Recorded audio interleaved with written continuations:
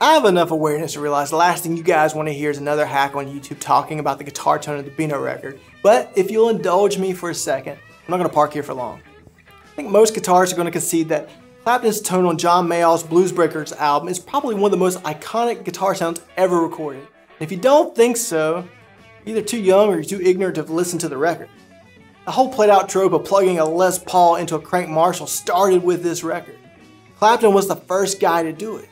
When session engineers complained that he was too loud, he refused to turn down, and thus the tone of legend was born. A sound so undeniable that every guitar hero was forced to follow in Clapton's footsteps in the pursuit of tone. So I want to talk to you about what I consider to be Clapton's best tone. And it's not the Bluesbreaker album.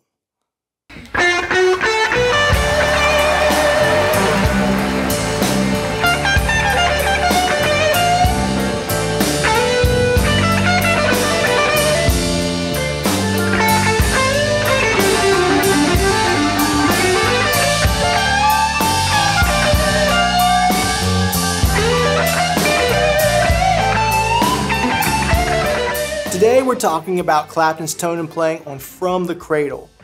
This is a record that was released on September 13th, 1994. Cradle was the culmination of 10 weeks of recording with a live band at Olympic Studios in London. From the Cradle crossed my path when I was just starting out on guitar. I remember hearing it around my parents' house. I remember hearing it on vacation with my extended family. As a kid who grew up in the 80s, this was some of the first modern blues I had heard that didn't have that 80s production aesthetic. It was like, oh, this is what real electric blues is supposed to sound like. I like this. Clapton called this record a course correction, citing From the Cradle as the record he intended to make after recording Bluesbreakers with John Mayall in 1966. Here's what Clapton had to say.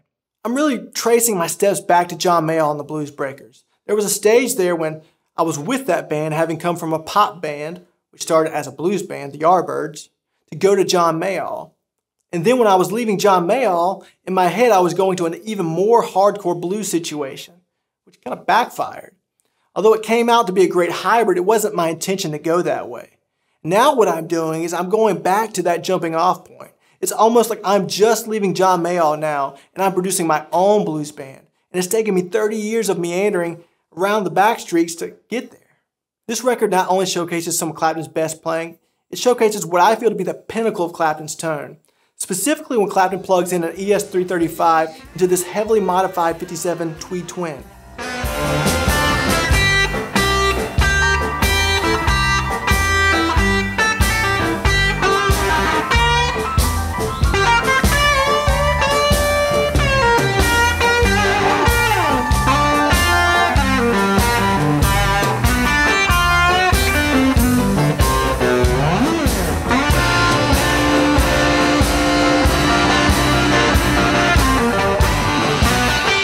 Clapton found this 5E8A Tweed circuit sometime in the mid-80s at Pete's Guitar in Minneapolis. According to a ToneQuest report article from August of 2000, the amp was modded by Cesar Diaz in '86, who said he replaced the power transformer with an export transformer so that it could be used in both the US and the UK. Diaz also replaced the dual rectifier tubes with a solid-state silicon rectifier and installed 2 more 6L6 power tubes in the place of the removed rectifier tubes. Lee Dixon, Clapton's guitar tech at the time, stated they typically ran the amp with 2 of the output tubes pulled to cut the volume. The amp first made its live debut in February of '91 during the blues night of Clapton's legendary 24 Nights run at Royal Albert Hall. It became Clapton's favorite amp over the next decade. The amp was used for the majority of the Cradle sessions and taken out on the road for the subsequent Nothing But the Blues tour to promote the album.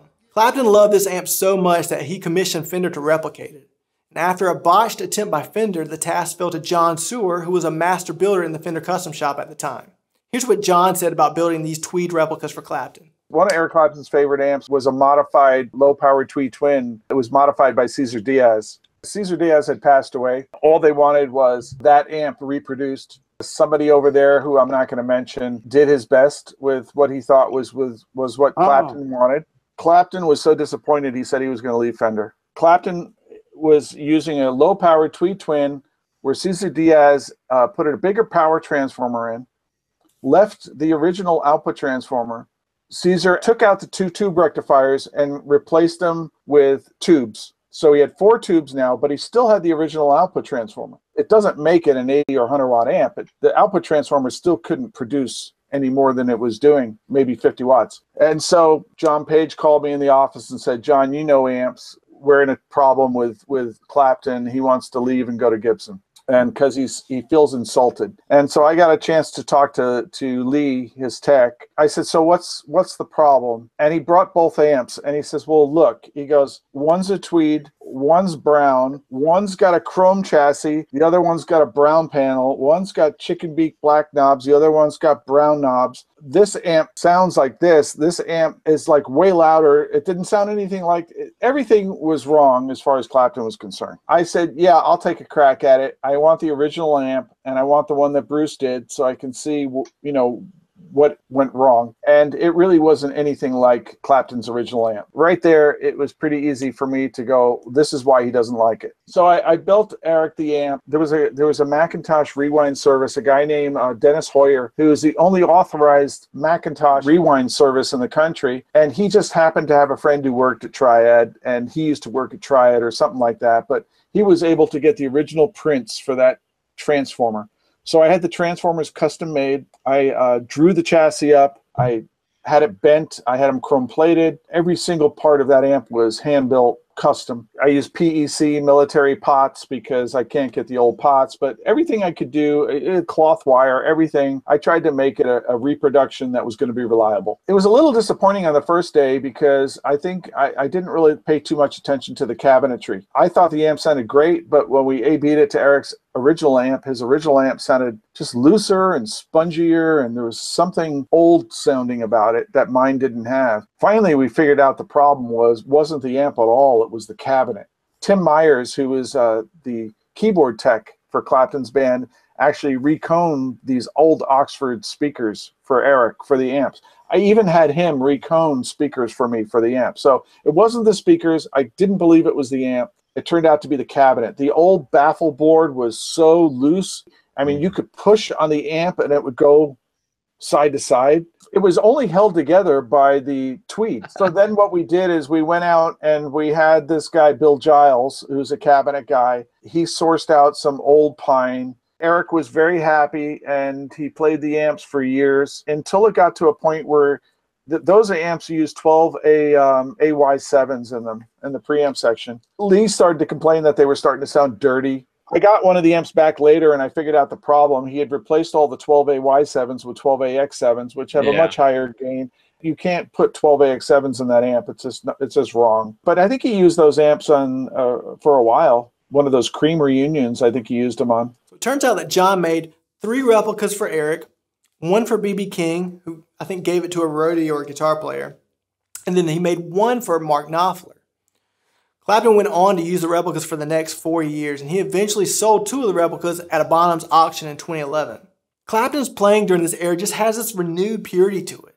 It's as if he had found this way to harness the ferocity of his Bluesbreaker days and channel in all these life experiences that he had had, and it's all gone into his playing. And at the time of From the Cradle, Clapton had overcome substance abuse. He remained sober through the tragic death of his son. There's just like an earnestness to his music at the time.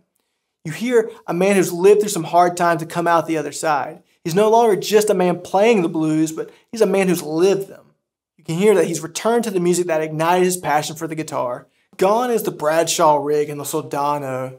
And all that remains is the man, his guitar, and his amp. And that's the sign of a real player. If you can do it just that, you can do it anywhere. You know, it reminds me of this scene from the Last Dance documentary about Michael Jordan and the 90s Bulls. Let's see if all that trash talking starts when it's 0-0 instead of 5-6 point lead. That's where it starts. That's the sign of a good man. If you can talk shit when it's even score, or talk shit when you're behind score. When you're ahead, it's easy to talk. It's not a perfect parallel, but it's how I imagine Clapton's gotta feel. That's the sign of a good man. If he can play without his wet, dry setup or without his fancy pedal board, it's easy to play well with all that stuff. But if you can still play and move people without all that, that's the sign of a good player. So that's what I think we should take away from this era of Clapton. Maybe we should challenge ourselves. Try turning off that always on pedal that you just have to have. Can you still sound as interesting? Don't plug your guitar into the pedal board, plug it straight into the amp. Can you still figure out ways to play inspired music? If you're playing a modeler, just dial up a simple patch with an amp block and a tuner. Try playing that song you've been learning all the way through without stopping. These are great ways to force ourselves to grow as musicians and keep the main thing the main thing. You know, we're all subject to an endless feed of posts and rig rundowns showcasing the latest and greatest gear. And there's nothing wrong with checking out gear. Obviously, you can tell I like to do it. It's great. Just don't let that become your identity as a player. I'm preaching to myself just as much as I'm talking to you guys. So the next time you're talking with your musician buddies, resist the temptation to default to gear talk. You know, I want to challenge you to talk about the songs that you're learning or writing or playing. Share a voice memo of a song idea instead of a link to a pedal.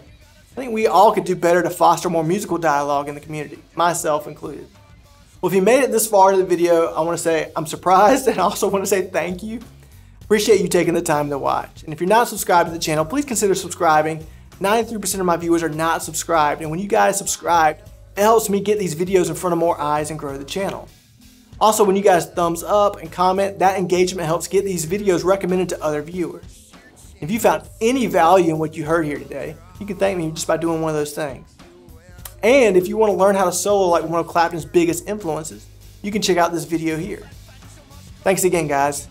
I really appreciate you watching. I'll catch you guys in the next video.